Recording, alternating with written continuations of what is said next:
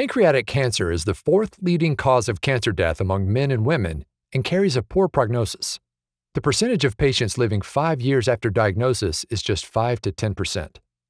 But certain patients with pancreatic cancer could fare better than others. A new study suggests that patients with a deficiency in genes responsible for responding to DNA damage could experience significantly superior outcomes compared with other patients following platinum-based chemotherapy. The findings support broader testing for germline mutations in patients with pancreatic cancer, as certain mutations could enhance the effects of anti-cancer therapeutics. The authors of the study reviewed medical records and genetic testing results to identify patients with pancreatic cancer who harbored mutations in DNA damage response genes, including the breast cancer genes BRCA1 and 2. These genes help repair DNA that can lead to cancer and uncontrolled tumor growth. 11 patients matched the author's search criteria, carrying a mutation in the genes BRCA1 or 2, ATM, PALB2, and FANC-C. 5 patients had a prior history of other cancers, and 4 were still alive at the time of data review. Survival in the 7 patients who had died ranged from approximately 14 months to more than 9 years. All patients with advanced disease had received platinum-based chemotherapy.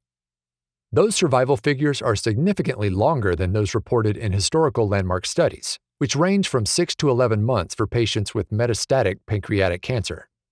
Response duration was also significantly longer than what's been reported, likely due to the patient's increased sensitivity to DNA-damaging drugs.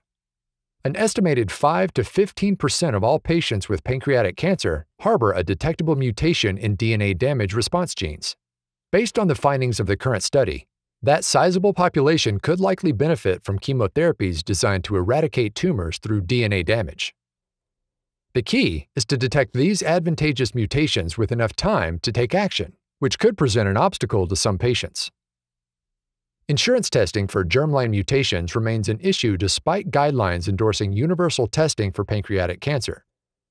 Patient 2 of the current study, for example, was unable to complete such testing initially due to the high personal cost, even though they had a young diagnosis and a family history of pancreatic and other cancers. More work on larger samples across several institutions is needed to draw any definitive conclusions. But the overall message is clear. Universal germline testing should be required for all patients with pancreatic cancer. At the very least, somatic genetic testing should be made available for patients with advanced or metastatic cancer.